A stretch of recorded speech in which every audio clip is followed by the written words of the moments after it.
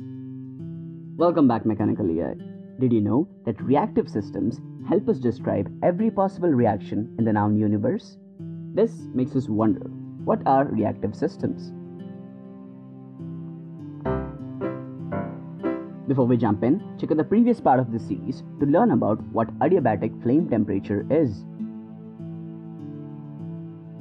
Now, reactive systems basically are the thermodynamic systems that may undergo a chemical reaction.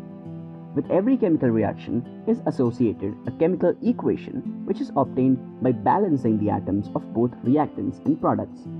Reactive systems make use of these equations to study the thermodynamics of these mixtures. For example, the reaction between the reactants hydrogen and oxygen to form the product water can be expressed as H2 plus half O2 in equilibrium with H2O. This equation indicates that 1 mole of hydrogen and half a mole of oxygen combine to form 1 mole of water. The reaction can also proceed in the reverse direction, and hence the equilibrium sign. The coefficient 1, half, and 1 are called stoichiometric coefficients.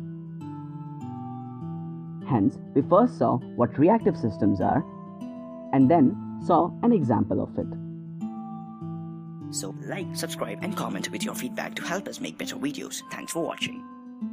Also, thanks a lot for those constructive comments. You help the channel grow. So, here are the top mechanical EIs of our last videos.